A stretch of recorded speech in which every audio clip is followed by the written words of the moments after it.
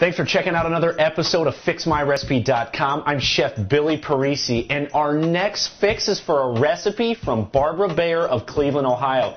She sent us in a recipe for mousse. Thanks for writing us in because I love to eat mousse. Don't worry, we're going to take care of this for you. Contrary to popular belief, chocolate mousse is not held together by gelatin. However, it is held together by meringue and heavy whipped cream. First thing we're going to do is add our water and our chocolate pistoles in a saucepan and put it on low heat. Barbara, this is where you went wrong. We need to make a meringue first. So what we're going to do is add in our 4.5 ounces of egg whites and our 2 ounces of sugar and whip it together till it forms very stiff peaks.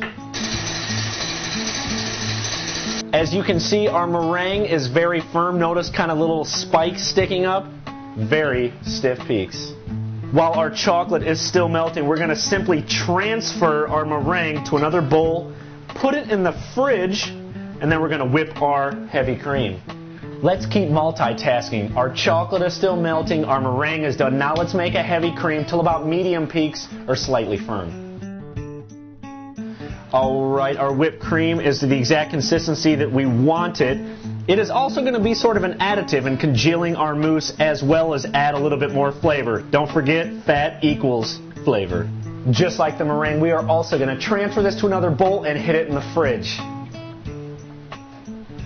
As you can see, our chocolate is nice and melted and it's combined with our water. What we're going to do now is hit it with some egg yolks, whisk it in on low heat. This too is going to make sure our mousse stays nice and thick.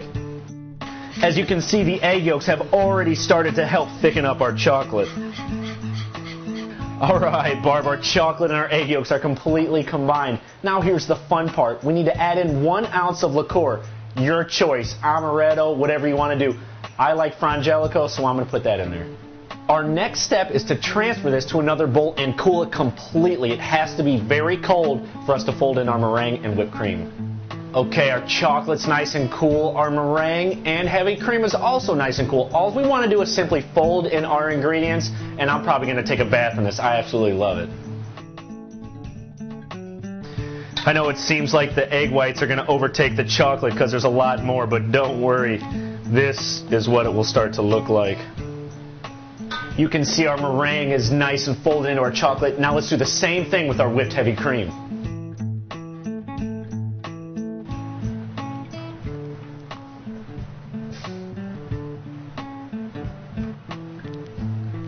Barb, I don't think you realize how good this is.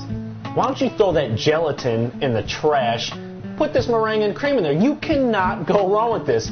I literally want to do the backstroke in this bowl of mousse. It is so good. Follow those easy steps. Cream and meringue. You will not be wrong in this. It is awesome. Barbara, thank you so much for writing this in. I really enjoyed eating and I cannot wait to finish it. This is going to be an awesome dessert as we approach the holiday season. You are really going to impress your friends and family with this authentic recipe. Throw that gelatin out of there.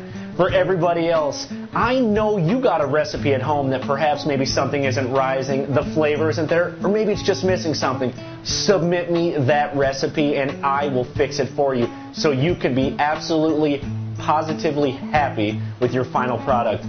Come back tomorrow, check out our new featured fix of the day.